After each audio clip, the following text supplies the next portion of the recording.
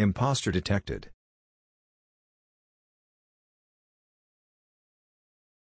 This is me. I am a data scientist that has only built a handful of linear logistic regression models that have never gotten used. I mostly use SQL, Tableau, and Python for data cleaning.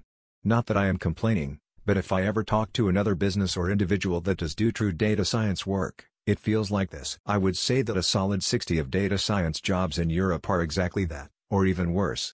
Most DS I know are basically smart people with decent ML and stats knowledge, trapped in a dinosaur company acting more like business analysts than anything else, because the company does not know otherwise. All I know is import pandas as PD and lie. Data scientologist. My current role in the government, I only use Excel. I use Python a little here and there, but it's mostly been me studying to get the hell out of here. Say I am paid well, but like many other posters, these types of positions have a very hard pay cap compared to if you are actually doing real research. My goal is to get into FANG and make those big bucks, haha.